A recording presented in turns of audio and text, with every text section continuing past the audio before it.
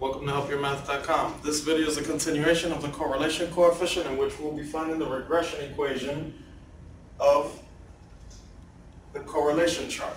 Now, last time we had all these data values with the sum of x being 30, the sum of y being 48, the sum of x times y being 295, the sum of x squared 186, and the sum of y squared at 474, while our n equals 5.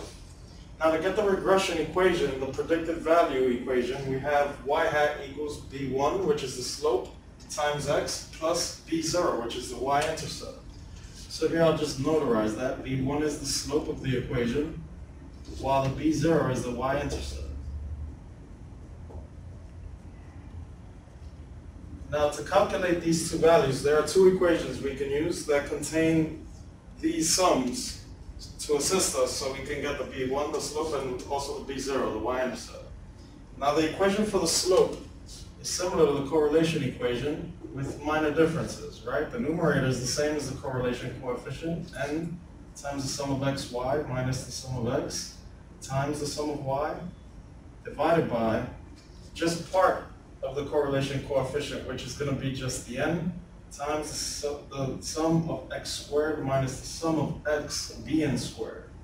Now be careful when you're inserting this, as this is the sum of the value, x squared, while the second term here is just the sum of x, bn squared. Alright, let's calculate this. So now here we go for the slope. b1 is equivalent to 5 times, now the sum of xy is 295, we'll just write this in, and the sum of x is just 30. While the sum of y is just 48. All of this is going to be divided by the n, which is 5, the sum of x squared, which is 186, subtracted by the sum of x, again, which is right on top, is 30 bn squared.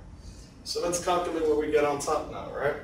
5 times 295 is 1,475, while 30 times 48 would give us 1,440. In the denominator here, we have 5 times 186. That's going to give us 930. And 30 squared is 900.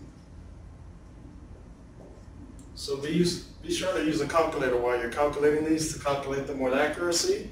And also, don't forget that when you're doing this on a calculator, you want to calculate everything on top and everything on bottom and resolve them one at a time before you actually divide. As some calculators may take a mistake while you're dividing them, all right?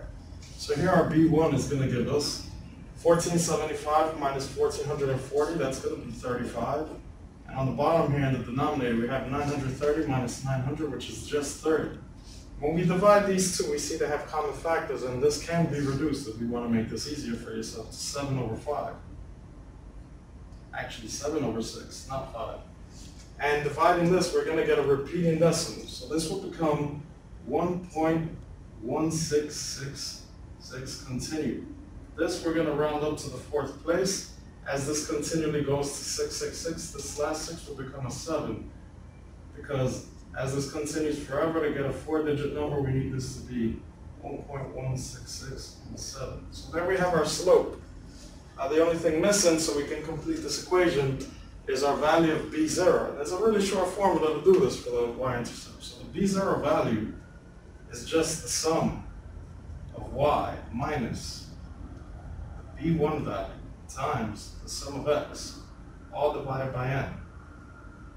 So this is actually just a very short formula, really easy to calculate as well. And we'll take into account the sum of x, the sum of y, the value of n, and these are the only 3 we need in combination with the b1. So here we're going to have just 48. Take away the slope value once it's rounded up, 1.1667, and this is going to be multiplied by 30. And everything here is going to be divided by 5. So this takes a bit of calculation, but just be patient. You should be just fine while doing this.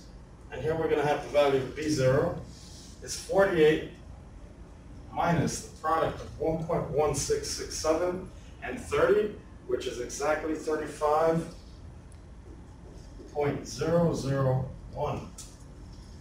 And then we also have the 5 in the denominator still. Now, if you're still using that calculator, all you have to do is subtract these two top numbers, and here we're going to get the value of 12.9999. This number is very close to 13. Had this not been there, the difference between 48 and 35 is just 13, but with this little decimal here, we're going to get this result. Now for the final division, once we divide 12.999 by 5, what we're going to get here is 2.5, 9, 9, and 8. And there we have our y-intercept. Now to complete the equation of the line, it's pretty straightforward. All we're going to do is we're going to take this equation, we're going to substitute our b1, which is 1.667, and we're going to insert our b0. So here we'll have y hat equals 1.1667x plus, since the y-intercept is positive, we keep this positive, 2.5998. That's our final value for our equation of the predicted value equation. All right, there's our regression equation line. Thank you.